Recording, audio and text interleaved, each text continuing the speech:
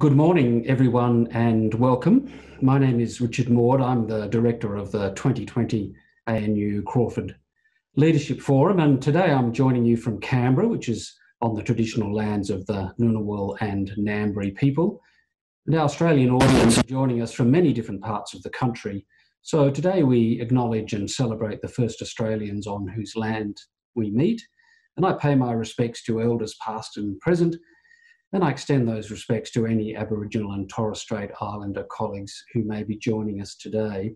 I'm really delighted that you could join us this morning for the first ever online ANU Crawford Leadership Forum.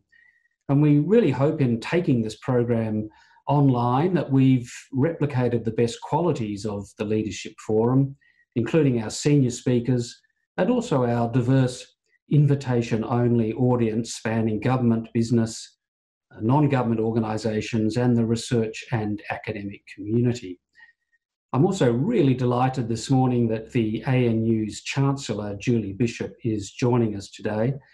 I'm going to introduce Julie in a minute, but first a reminder that we also want to try and recreate the interactivity and intimacy that's also part of the Leadership Forum culture. In other words, we encourage you to participate in this conversation and to ask questions. Now, here's how you can do that. There are two ways that you can ask a question. First of all, you can enter your question into the Q&A box on your toolbar.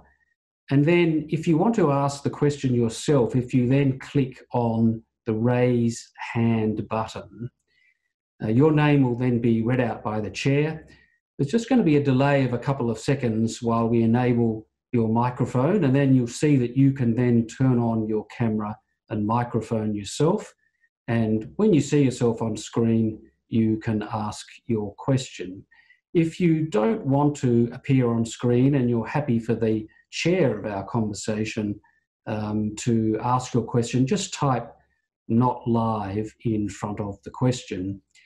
And if that all sounds a little complicated, don't worry, because these instructions will be posted. Final point from me, this session is being broadcast on ANU TV, and it is a public session. So look, now it's my great pleasure to introduce Julie Bishop, Chancellor of the Australian National University, to say a few words. Julie, over to you. Thank you, Richard, and good morning, everyone. I join you from the beautiful city of Perth, which is still behind closed borders in Western Australia on the traditional lands of the Noongar people, and I pay my respects to elders past and present.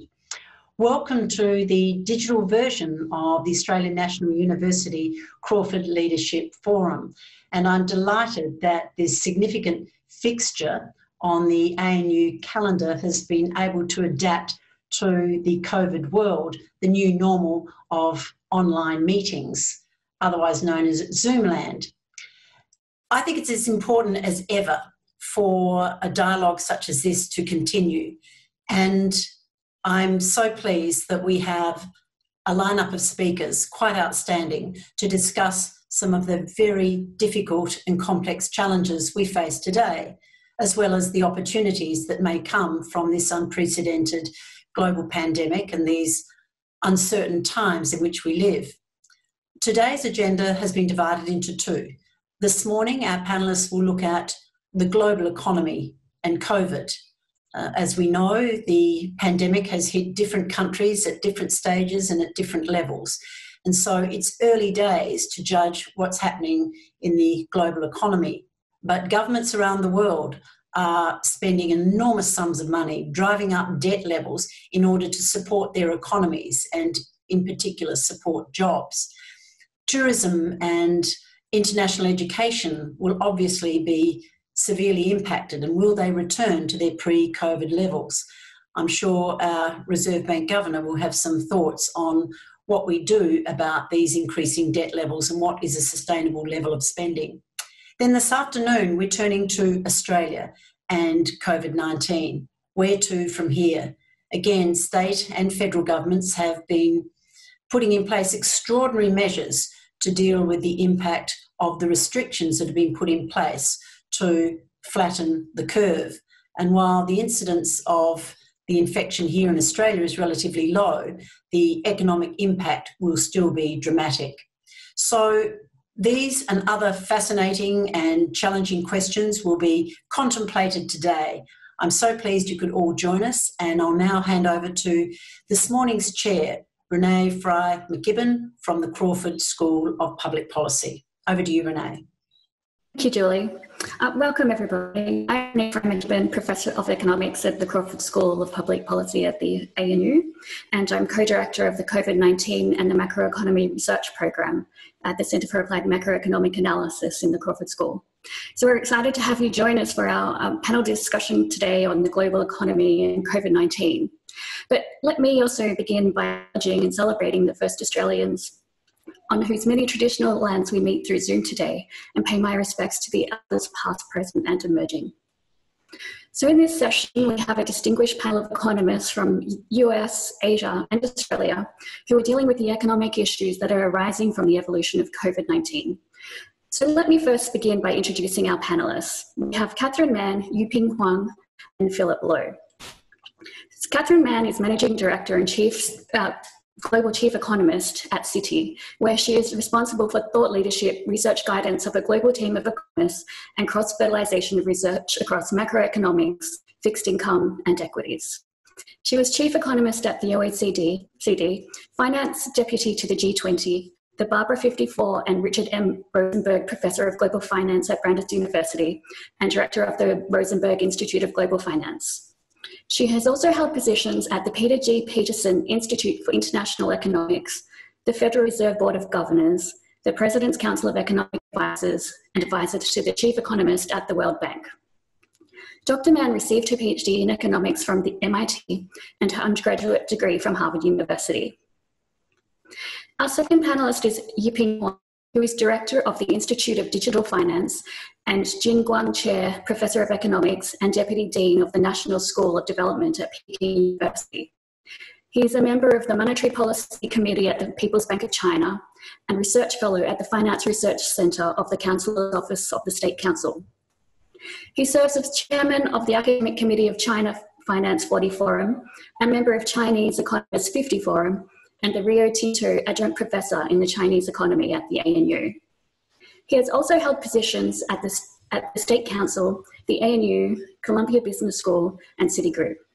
Yuping received his PhD in economics from the ANU. Our third panelist is Philip Lowe, who is Governor of the Reserve Bank of Australia. Mr. Lowe holds a PhD from MIT and a Bachelor of Commerce with honours in economics and econometrics from the University of New South Wales. He has authored numerous papers, including on the linkages between monetary policy and financial stability. He's chair of the Reserve Bank Board and Payments System Board and chair of the Council of Financial Regulators and a member of the Financial Stability Board. He also held positions as Deputy Governor and Assistant Governor at the Reserve Bank. Mr. Lowe is chair of the Financial Markets Foundation for Children and a director of the Annika Foundation. He is also a signatory to the Banking and Finance Oath. The full biographies of our speakers are available in the conference program. So while you're getting your questions together, remember to put them on the Q&A bar at the bottom of your screen. But while you're doing that, I will now ask some questions of our panelists. We'd love to hear from you. So I'm going to start with Catherine. So let me begin, Catherine. So you're based in the US. Can you tell us what your experience of COVID has been in the last several months? Well, Renee, yes, I'm based in New York. That's where the city's main offices are, 388 Greenwich Street in New York. But Citi is no longer there, really. There's nobody in the office there at all. And when Citi went quite actually precipitously to a work from home protocol in March, middle of March, I actually moved to my permanent residence up in New Hampshire. So, from my standpoint, I have a global team.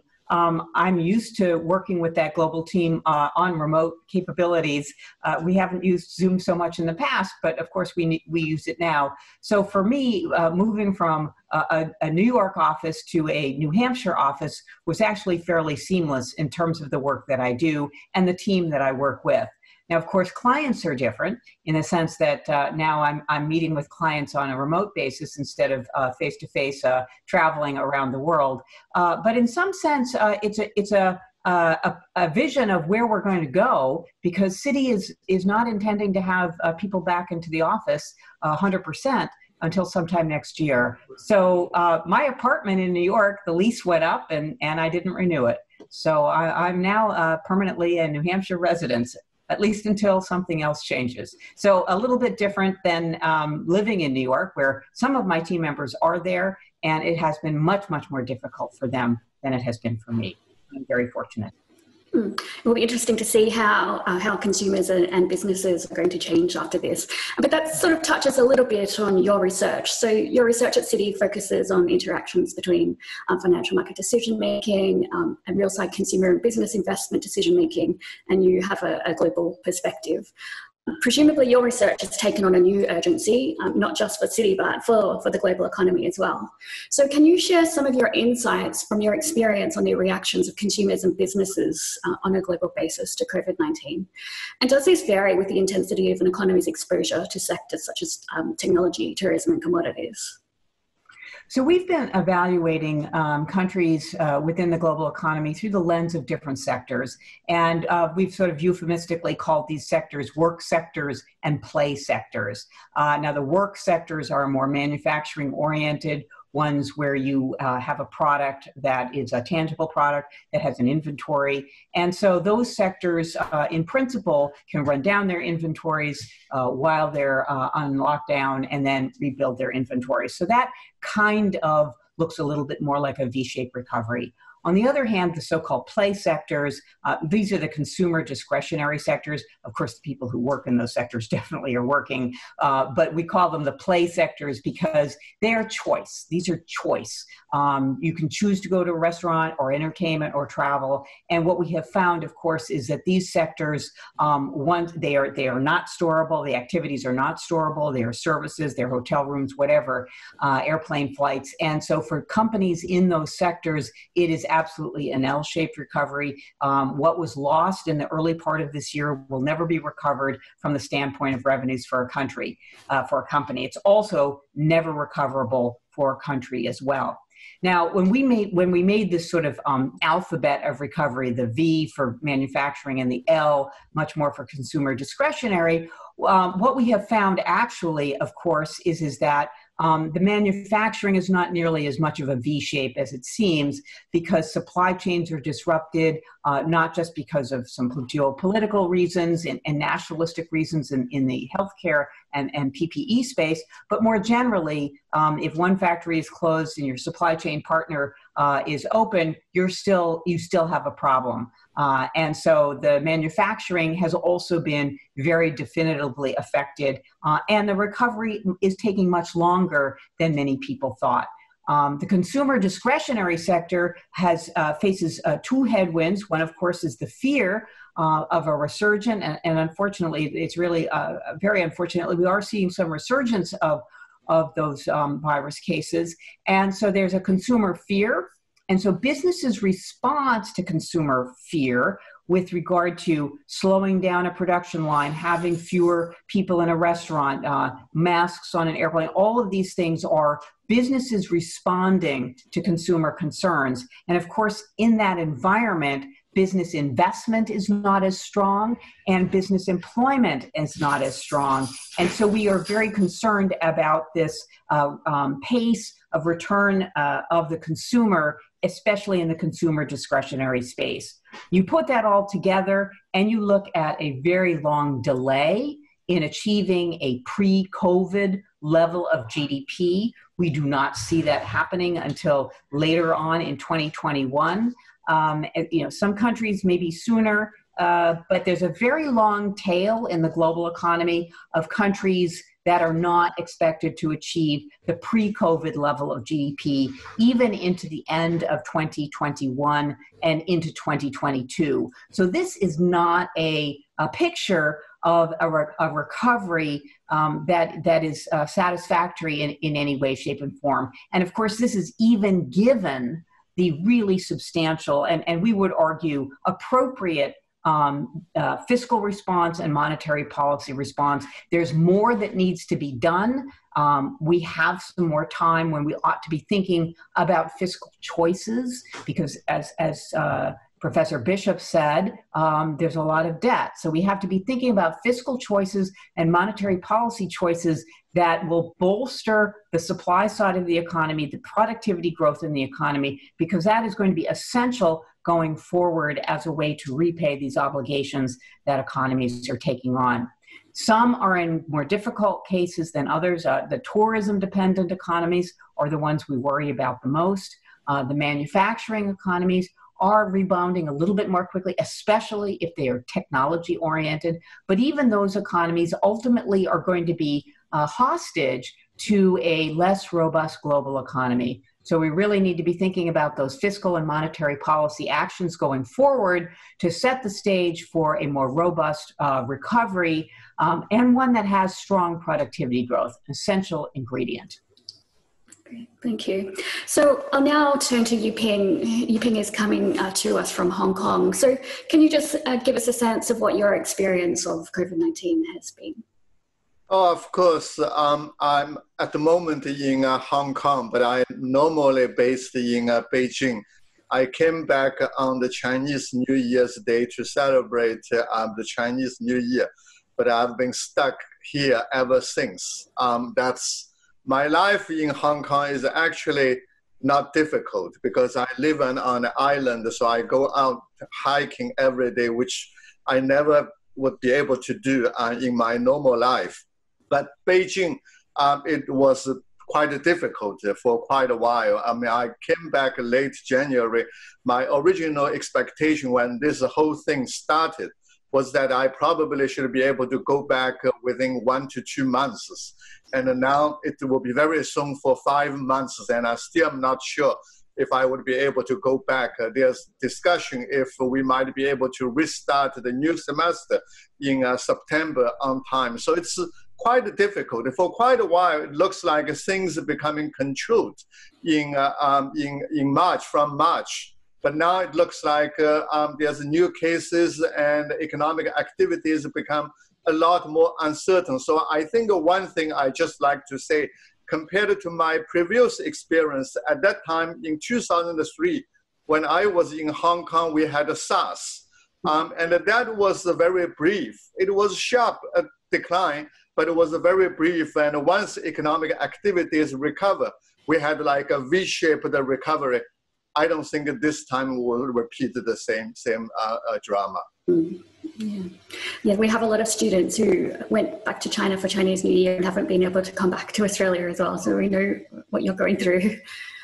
So unless a vaccine for COVID-19 is found soon, the structure of the global economy is likely to change permanently, particularly considering our use of technology, international trade and supply chains, and China is a huge part of that transformation. So what trends do you see emerging in the Chinese economy that you think will be permanent? Well, I think the change already started, the rising importance of the digital economy. In fact, I just mentioned the SARS in 2003. The Alibaba's Taobao, Tmall, was actually launched the month after the end of SARS in 2003. And now today, in fact, the e-commerce already accounted for 30% of the total retail sales. So that's already becoming a big part of the story.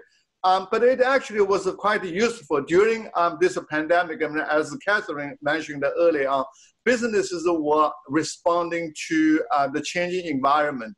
I saw the digital economy, online activities, and so on. In fact, it became an important macroeconomic stabilizer.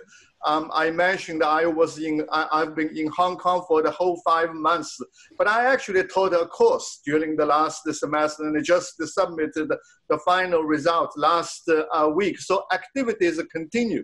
In fact, in some areas, it became even more dynamic. So my expectation is that China will probably continue in that direction. Number one, because we're talking about this so-called the fourth industrial revolution, which will probably push the application of the big data, AI, and so on, even in a more significant way. The second is because of the pandemic, people now actually appreciate more these contactless transactions. Number three is, well, the government now is thinking about the need to further stimulate the economy. And they're thinking to invest more in the so-called new infrastructure. New infrastructure is more related to the IT sector, the big data, the cloud computing, and so on. And so with all these factors, I do expect the Chinese economy will move in that direction with a much more prominent role of the digital economy in the whole economy. So do you think these trends will be a catalyst of significant growth in China? And do you think that these emerging trends might spill over to other countries and to be I think this is a very big thing for China in the next phase. You are seeing basically almost everywhere things are trying to be digitalized, whether it's in terms of manufacturing activities, services sector, but also finance. So with the government and the private sector joining forces, making a lot more investment and probably encouraged by this, what is happening at the moment. So I do think this will becoming a new theme of the Chinese economy. How much that will stimulate the global economy with the spillovers, I think it really depends on what happens in the aftermath of the pandemic. For instance, the global trade regimes, the investment arrangement, and so on. But definitely, if China is going to invest more, demand for more technology, there will be a lot more demand and interactions with the rest of the world. I'm sure there will be more demand for Australian commodities. That's good to hear. Okay, so I'll now turn to Phil Lowe. So the last few months must have been a tough period of time for policymakers like yourself. So thank you for leading us through these tough times. So the tandem health and economic crises have been accompanied by massive uncertainty. But we started in a good position relative to other countries in terms of having more fiscal capacity than most countries, a history of sustained growth, and a population, at least up until now, have followed the distancing restrictions. But if we compare ourselves to where we were before the global financial crisis, we were in a similar strong position. Obviously, it's a different type of crisis, but we know that international policy coordination was important during that crisis. So I'd be interested to know how and to what extent the RBA is working with central banks from other economies. And how do you compare the situation working with other central banks now to the last crisis? Good morning, and thank you, Renee. You're right, Australia was in a much better position going into this crisis than many other countries. It reflects a long history of responsible fiscal policy, very sound institutional arrangements, and a strong banking system. In terms of the cooperation between the central banks, it's been deep and wide-ranging. The main form of cooperation, though, is information sharing and comparing notes. The central bank governors have been meeting regularly through video conferences, most of them organised by the BIS. Our staff are talking all the time, and I'm chair of the Committee of the Global Financial System, and we've been having regular catch-ups. In March and April, we were talking about the extreme volatility in our markets and worryingly the dislocation in government bond markets, which were affecting the risk-free yield curve everywhere around the world. And then our discussions turned to the really terrible consequences for the labour market, for people, of the virus and the economic downturn, and how we should respond in terms of policy. So those discussions have been really helpful for me in framing our own policy response. The one area where there's been explicit policy coordination is the provision of a US dollar swap line. The same thing occurred in the global financial crisis. In some parts of the world, there was a shortage of US dollars, so the Federal Reserve set up a facility to supply US dollars into different parts of the world. So we've been having these regular auctions of US dollars in Australia, as many other countries have had, that the US dollars ultimately supplied by the Federal Reserve. But in Australia, there's been very little take-up of these US dollars because Australian banks have little demand for US dollars at the moment. So the main form of coordination really is information sharing. We're all responding to the common shock, and it's good to be able to compare notes. Mm-hmm. Great, thank you. I might now turn back to Catherine. So in April, the US unemployment rate reached 14.7%, and 6.65 million people filed for unemployment. So in comparison, only 665,000 people filed for unemployment in the Great Recession. The Atlanta Fed's measure of GDP now suggests output growth of minus 48.5% on an annualized basis. And on Monday of last week, the Federal Reserve announced that it would purchase debt issued by corporations to support market liquidity and credit, given the high stress in financial markets. However, the stock market has recovered by 45% since its low in March. So given the devastating numbers in the real economy and these extreme policy measures, how can a disconnect between financial markets and the macroeconomy be explained? And will the devastation that we're seeing in the macroeconomy eventually show up in financial markets? Your microphone's not on, Catherine. You're right. You're absolutely right, Renee. There is really quite a striking disconnect between the measures in the financial markets and the measures of the real economy. I note that even amongst my financial market colleagues, they too are very concerned about this disconnect. They're very worried that there's going to be a comeuppance for financial markets, and not just the equity markets. We see it in the spreads in the investment grade space. We also see it in the high yield space. So there's been quite a bit of narrowing on the expectation that either the economy is going to perform much better than most of us expect, or that there is a permanent backstop from the Federal Reserve. I think it's important, though, to step back just a little bit to the time when this very significant market dislocation happened on March 23rd. And at that time, the Federal Reserve was faced with, and actually the fiscal authorities as well, with a tremendous upheaval in the financial markets. And it was 100% appropriate at that time for the Federal Reserve to pull out a real range of policies that they had and programs that they had originally come to put together in the context of the global financial crisis. It was critical at that moment because we were already in the throes of the COVID crisis, and the potential at that moment was for another global financial crisis to evolve on top of a disease crisis, a virus crisis. So it was absolutely appropriate at that time to come forward with the programs that they put into place. Now, time has passed, and those programs have been very successful. Perhaps just announcement alone had a major effect on the economy, but it was also backed up by the fiscal. If we go back to the timeline, it wasn't the Fed alone, it was also the fiscal authorities and the very robust programs that they put into place. But time has passed. And as I noted before, we need to, even though the virus is not behind us yet, we do worry about the second waves. We have to, as policymakers, we have to be looking forward, and we have to be looking not to exit. I mean, that's way too early a word to be considering, but we have to be looking at what are we putting into place in order to create an environment going forward where there is productivity enhancing growth, to be supportive of the debt burdens that are being taken on appropriately taken on. Now you have to look forward to how are we going to repay it. That also has a policy element to it that is critically important. And I might argue that Europe, with its focus on the Pan-European Recovery Fund, the emphasis on the digital and climate, that does create an environment where business investment has to step up because digital and climate require new investment, new ideas and innovation. We don't see that yet in the United States. There's some discussion of infrastructure projects, but that's kind of a limited. So I think it's an important distinction between the US and Europe when we think about on the fiscal side. On the monetary policy side, I think the issue here is that the financial markets get very comfortable with a backstop.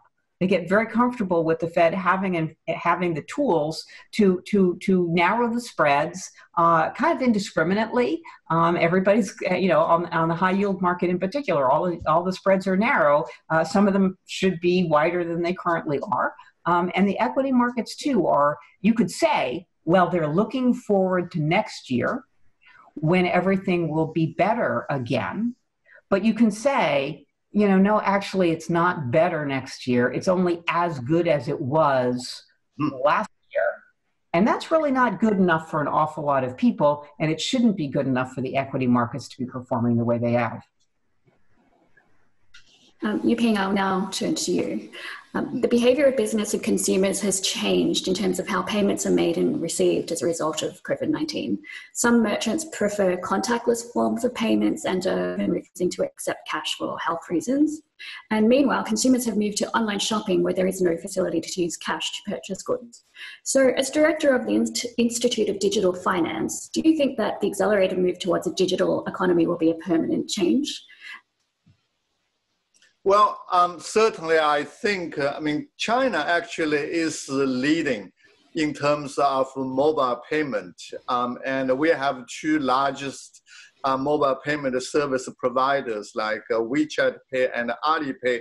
Both of them, each of them actually have something like around 1 billion active users on each of their systems. So it's been quite extensively used. And nowadays, people like me going out, normally wouldn't really carry any cash in my wallet. So a mobile phone would really be sufficient. And that's actually quite extensively used.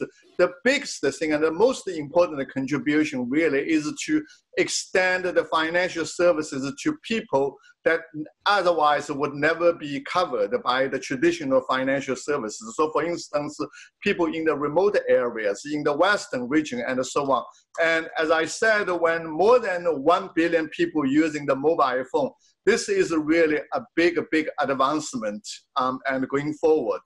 The second thing, what these mobile payment service providers did was they also trying to cover these businesses, so-called offline businesses. There is one thing, I'm not sure if your audience is familiar with this payment techniques. There's a so-called quick response code. This is one special note that you can print on the paper and then you put it on your store and people can come in just to pay, use their mobile payment. Rolling out these quick payment code, the QR codes, to the offline, the street side stores. You're including all these businesses into your system. We had a recent count and it's roughly they're close to 100 million stores, small businesses, what we call them, offline small businesses. They're already as a part of these the mobile payment services. So that is really playing a very big role. So I'm not sure if this is going to become a new trend. It's already here. It's already covered almost 100% of these offline businesses. But the final big change, and I think we start to become a lot more appreciative, is that even during this pandemic period, you're able to extend the loans to these businesses that still require some financial assistance because most of the bank branches actually shut down because of the lockdown and the social distance policies and so on. But these online banks, these new banks, we have 3 new internet banks called MyBank, WeBank, XW Bank. They continue to extend a lot of loans for a couple of reasons. Number one, because you do have a big tech platform in which, as I said, each of them already has something like 1 billion active customers. So customer acquisition is no longer an issue. And in fact, because of the long tail feature, marginal cost of servicing additional customers is very, very low. That's the first thing. You already have all these tech customers at the doorstep of your bank, the virtual bank. The second thing they did was use big data analysis and trying to do credit risk assessment, because usually the banks will only be able to manage the risks by looking at your financial history or look at your collateral assets. But now you can look at actually your digital footprint and using the so-called machine learning models. We just completed a joint study with IMF economists, which will be out as a working paper, just to show this fintech approach for credit risk assessment actually works better than the traditional approach, both because of the information advantage and because of the modeling advantage. The third thing is because once you have a big tech platform, you can actually monitor the whole process of from the loan application to lending. And in fact, Alibaba's the MyBank They have this so-called 310 model, which basically means a potential customer can apply for a loan, filling in the form online within 3 minutes. If the loan is approved, the money is in your account within 1 second. And number 3, there's zero human intervention in the whole process. So that kind of new technology really is changing the life and changing the financial industry in China. My bank alone at the moment already serves like more than 20 million customers extending loans every year. So that is, I think, is not just a new trend. It's a revolution, especially for financial inclusion. Great, thank you. So we might now turn back to Phil. So now that the Fed is purchasing corporate bonds to stimulate the US economy, how effective can monetary policy in Australia be going forward, given that US intervention in financial markets will have large effects on international capital flows and will likely appreciate the Australian dollar? Will this new monetary regime in the US reduce your capacity to conduct monetary policy independently of foreign central banks? I think the answer to that, Renee, is no, it won't. I don't see any loss of monetary independence here. I think we still have the ability to choose the monetary policy measures that are needed for Australia. We've seen recently we introduced a form of yield curve control, and we have a term funding facility for the banking system. And in the US, you've seen extraordinary interventions in capital markets, because capital markets are very important for you in the United States. So we can still choose the measures that are suitable for our own needs. In terms of the exchange rate, we do know that when a country eases monetary policy, exchange rate it tends to depreciate. So if everyone eases and we don't, we'd expect the dollar A to appreciate. Now, at some point, it's true that could become a problem, but I don't think we've reached that point yet. I would like a lower currency in terms of macroeconomic outcomes. It would help reduce unemployment and lift inflation closer to target. But at the moment, I think it's really hard to argue that the Australian dollar is overvalued. We need to remember that exchange rates are relative prices, and the health outcomes in Australia have been relatively good, and the economic outcomes so far have been relatively good, and I think the future is relatively good compared to many other countries as well, and commodity prices have held up. So it's not surprising to me that the Australian dollar is where it is. I'd like a lower one because I'd like lower unemployment and slightly higher inflation. But I'm not worried about a loss of monetary independence here. I think we can still choose the measures that are needed for our own economy. Thank you. Do you think that now would be a good time to visit the monetary policy framework for Australia, given the substantial and seemingly permanent changes that we're seeing in the conduct of monetary policy internationally? I don't think it's the right time now to change the monetary policy framework. The one we've had for 30 years has served us very well. But as things develop over the next coming few years, it might be worth looking at it again. At a very high level, though, and I think this is important, the objectives of the RBA are set out in legislation that was passed by the Parliament way back in 1959. And those objectives are price stability, full employment, and the promotion of economic welfare of the people of Australia. In my view, those objectives have stood the test of time. They're the right objectives for a central bank, and at a very high level, they continue to guide our policy. Over the past 30 years, we've thought the best way to pursue those objectives was to have a flexible, medium-term inflation target. And that's served us really well. In time, it might be worth looking at whether there are other ways to achieve those very high-level objectives that are set out in legislation. At least, though, at the moment, my view is that it's not clear that there's a better framework than the one we have. It's worth continuing to look at ideas. Whatever framework we have, though, I think it's likely we're going to see interest rates at their current level for years. So we can change the framework, but I don't think it's going to change the outlook for interest rates over the next few years, given the deflationary forces in the world economy, the large output gaps that exist, the savings investment dynamics right around the world. I think we're going to have low interest rates for a long period of time, whatever framework we have. Thank you. Thank you. So we have a question from the audience. So Warwick McKibben, would you please like to turn on your video? So as Catherine said, we're nowhere near the end of this pandemic, and what we are likely to see further waves until there's a vaccine. My concern, though, is a lot of policies around the world, particularly the fiscal positions of governments, have been predicated on coming to an end very soon.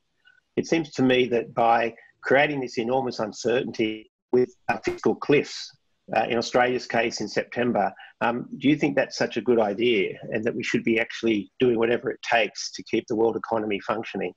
And secondly, part of the problem I understand is the very large build-up of government debt.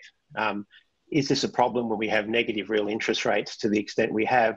And should we be more creative with the way we finance some of these interventions? For example, income contingent loans or revenue contingent loans for small businesses could be a way in which the fiscal position doesn't actually get impacted if, in fact, those companies and those individuals whose incomes return to more normal levels actually get to repay the loans.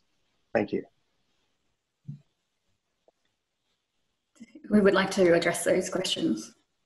Well, I can, that last point, I think, hi Warwick, it's been so a long time we haven't seen each other, and anyway, too bad that we're not in Australia at this very moment, but so, there are different ways. So I think 2 points, one that I already made, which is that we really have to be looking forward to be more creative, more thinking about how do the policies that we put into place now support productivity enhancing growth going forward. That I think is critical, and as I say, some economies and policymakers are addressing that to a greater degree than others. Now, the creativity part, I think we have seen some creativity in some countries with regard to the use of a guarantee instead of straight spending. So there, in Europe in particular, and not all the countries within Europe have been able to do that. But there have been much more deployment of a guarantee function, and that is not exactly an income contingent loan, but it does serve a bit of a function because it basically means that the government stands behind the activities and the loans, and the guarantee is only called if the overall climate deteriorates to the point where the businesses cannot function, which of course in the context of Germany would also impact the banks negatively. So that is an important sort of creative strategy which does not use the fiscal instrument as a blunt tool, a tax and spend, but more as a guarantee. And there could be more room for that sort of thing, in my view. It does have impacts on the financial markets. You can't get away from that. But it is assuming that you can get that your policies as a whole will move the economy onto a more robust growth path. And so your guarantees serve that purpose, and they do not get called. Renee, it's Philip here. Can I come in? And Warwick asked whether we should be doing whatever it takes. And I think that's the answer to that for me is yes. I've seen what we've been doing is building a bridge to when we get to the other side once the virus has passed, because at some point it will pass. And to build that bridge, we need to throw everything at it, both on the fiscal and monetary front. I think that's been an entirely appropriate thing to do. When we get to the other side, though, once we built the bridge and we get to the other side and recovery is taking place, I think we do face a world where there'll be a shadow from the virus for quite a few years. People will be more risk averse. They won't want to borrow. In Australia, we're going to have lower population dynamics. So unless we change something, we're going to have a world of slower growth in Australia. And if that's the world we're in, we can't resolve that problem by just continuing to borrow. Borrow to build the bridge, but we can't borrow to address a slower growth world. But what we can do is reform. And the list of areas where we should be doing reforms are well known. They include tax, infrastructure, human capital, industrial relations, regulation, entrepreneurship, and R&D. If we don't address those areas, then I think we'll just meander along with kind of mediocre growth, and we can't borrow a way out of that. But we can borrow to make investments in these areas to lift our potential growth rate back up to where it was before. I think it's the right thing to borrow now to build the bridge, and it'll be the right thing to borrow to make investments in our future. We did have another question from the audience, but I seem to have lost my Q&As. Okay, but I have plenty of questions of my own until that comes back up. So I might turn to Phil. So a recent report from Deutsche Bank shows that low interest rates and leverage in the corporate sector have created an environment for zombie firms, as unproductive firms can remain alive, preventing investment and employment in more productive firms. So this will ultimately lower growth in the economy. So you're now conducting unconventional monetary policy and interest rates are incredibly low. How can Australia avoid developing a zombie economy being in an ultra low interest rate environment? I don't think we've got a zombie economy. I'm not really worried that there are a whole bunch of zombies around in the Australian economy that are consuming financial resources and workers and scarce physical assets, preventing the successful dynamic companies from growing. I think that's not the world we're in. There's a lot of spare capacity. Firms with good ideas can attract financial capital, they can attract resources, and they can attract workers. So I don't think it's right to blame the zombies.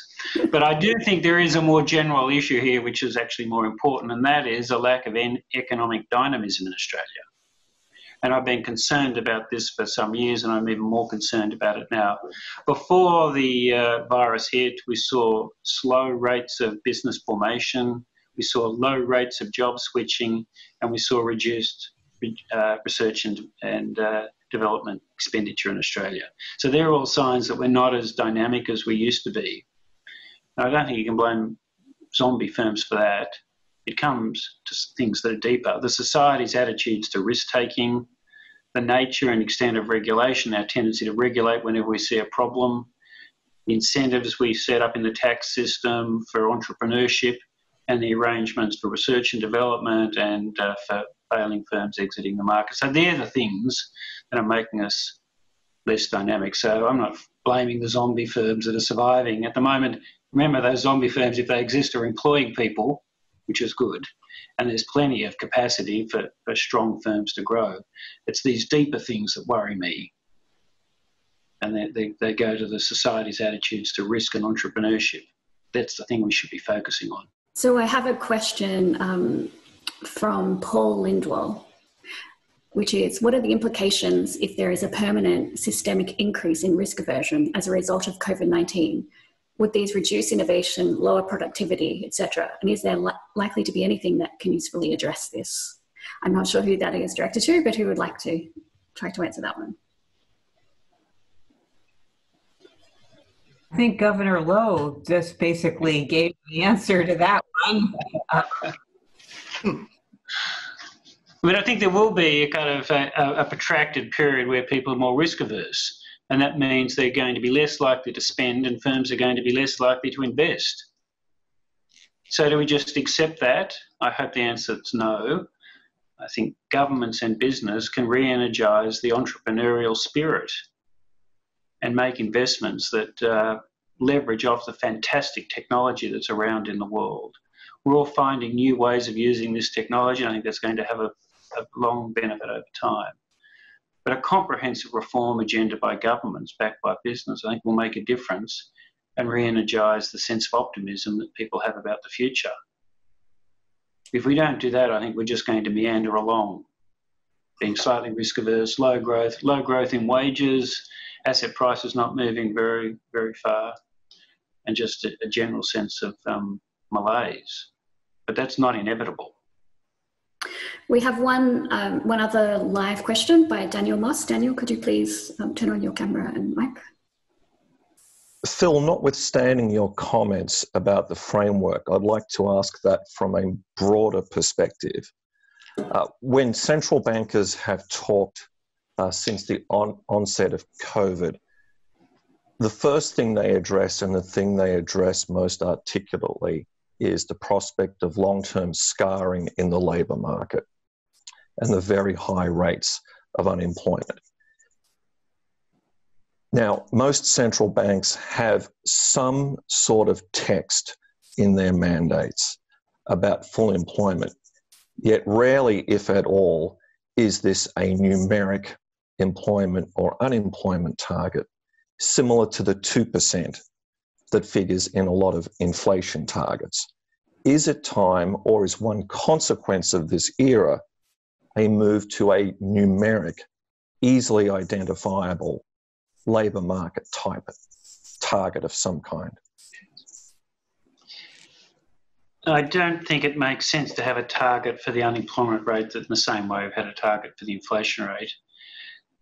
We're seeing at the moment kind of how the unemployment rate can be a misleading indicator of what's going on in the labour market. With this big decline in employment, many people have left the labour force. The unemployment rate has not risen that much. So the labour market is much richer than we need many more sources of information than just the unemployment rate. Over recent years, we focused a lot on underemployment as well. So people who have part-time jobs who want more hours, that's a form of underemployment.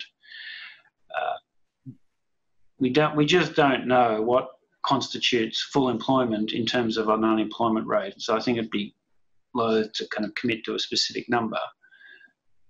The general point, though, and the legislators back in 1959 knew this, is we should be seeking to get to full employment, however we define that in terms of unemployment, underemployment, hours worked. That's the right objective, to have to be at full employment. I don't think we get much from putting a specific number for the unemployment rate on that.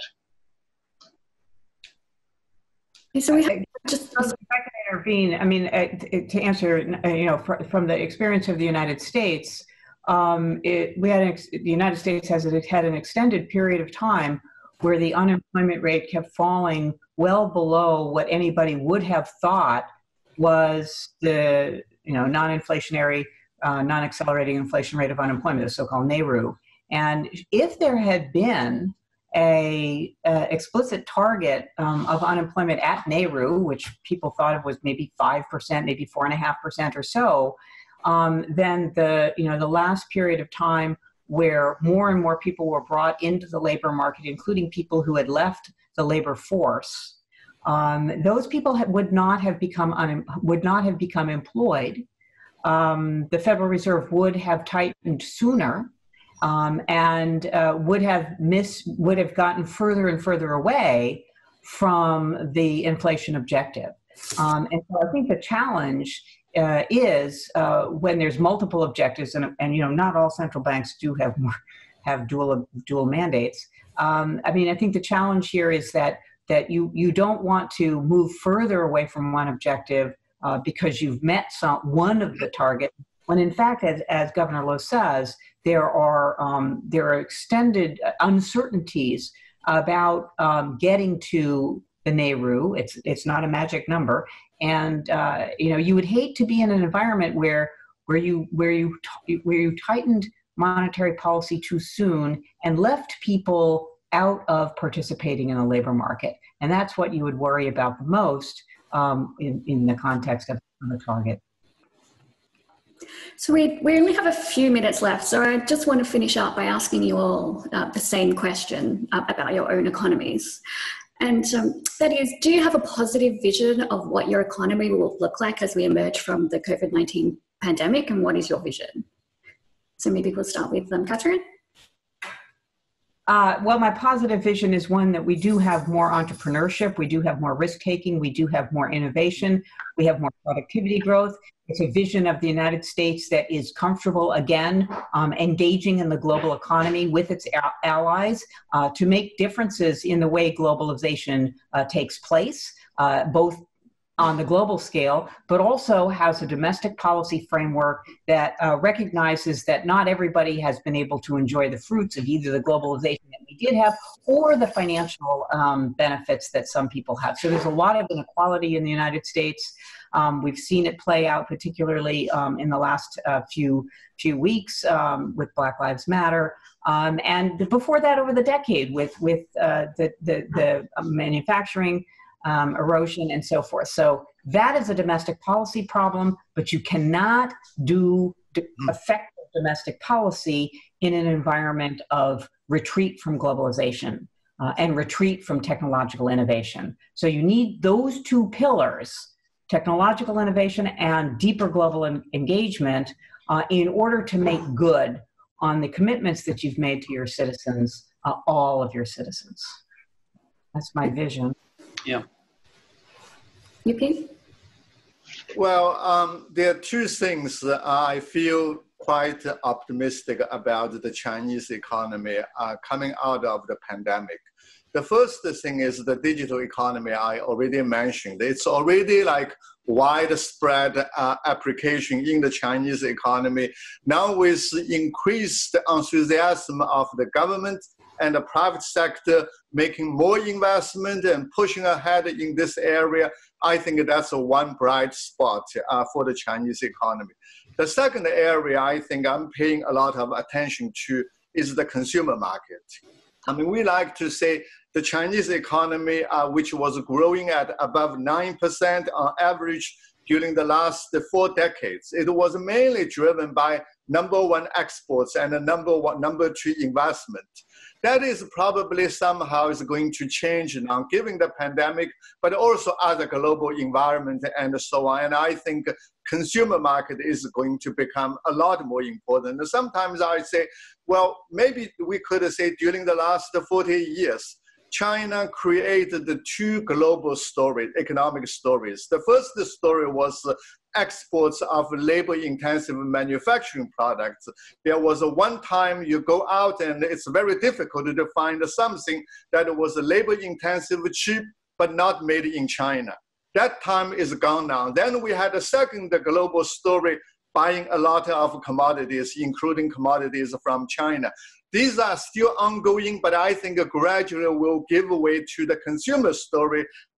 China's retail sales will probably be the largest this year, exceeding that of the US. But we continue to see rise of consumer spending going forward, even if economic growth slows in the coming years, because number one, the saving rate of the household probably will gradually edge down.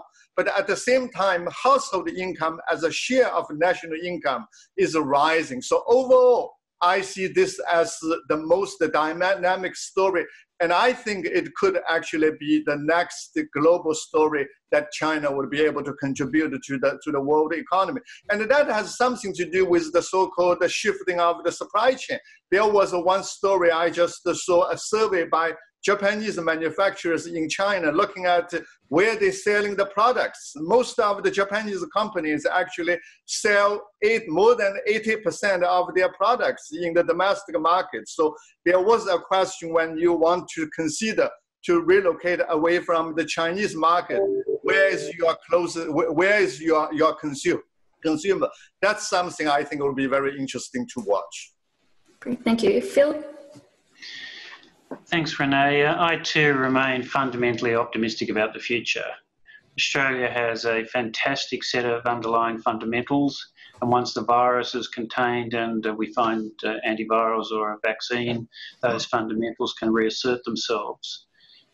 Just recently, we've got on top of the health crisis better than many other countries.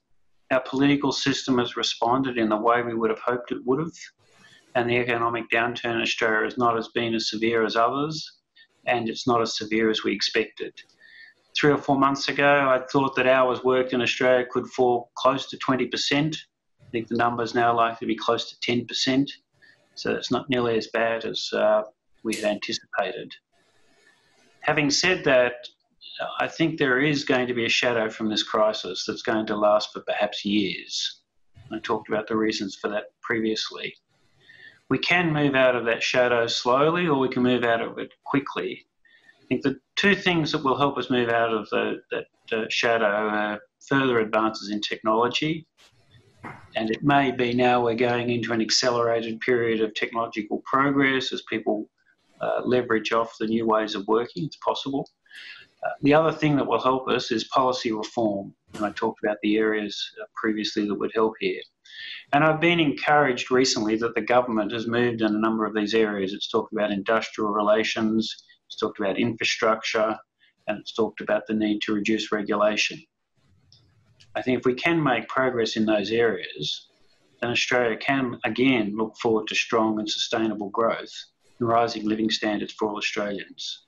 I fear if we don't leverage the advances in technology and we don't see policy reform, we'll just go on and meander and kind of have slow growth in incomes. But it's not inevitable, and we have the capacity to return to strong growth. And the response that we've seen in the past 3 or 4 months gives me confidence that we can leverage off those opportunities we have. And Australia's done remarkably well over the past few months relative to many other countries, both on the health front, the political cohesion, and the economic front. And that should give us all confidence that we can meet the challenges of tomorrow as well. Thank you. Great, thank you. So we've come to the end of our time. It's been a pleasure to spend the last hour with our panellists and our Zoom audience.